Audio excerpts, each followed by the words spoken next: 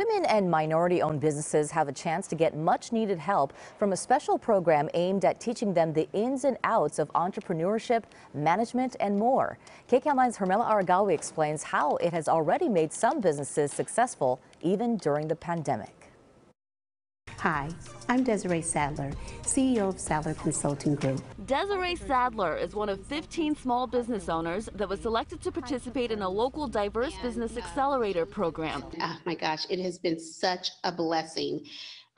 Definitely changed my paradigm about the way that I think about my business from a much larger capacity than where I was. The nonprofit initiative was launched in August to help small businesses owned by women and people of color who need access to capital, who need access to new market opportunities such as procurement in order to grow their businesses. Tanua Tharashton manages the program. The program connects business owners with one-on-one consulting and gives them guidance on things like business loans, making pitch videos, and a 12-week management education program with Loyola Marymount University. The other major element is getting access to a contract.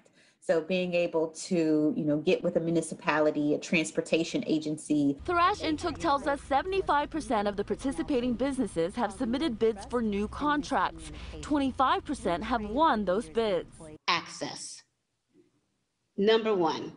As a small business, we get the door slammed in our face constantly. And Sadler adds the program has been an incredible support system in a pandemic that has made owning a small business more challenging than ever. We were all diverse and had some of the very same challenges, and I just felt like I wasn't alone anymore. Ascend LA has now opened up applications for this year. This time they are doubling the number of small businesses they will help to 30. So if you'd like to apply, go to our website, cbsla.com, and click on Seen on TV. Hermela Aragawi, KCAL 9 News.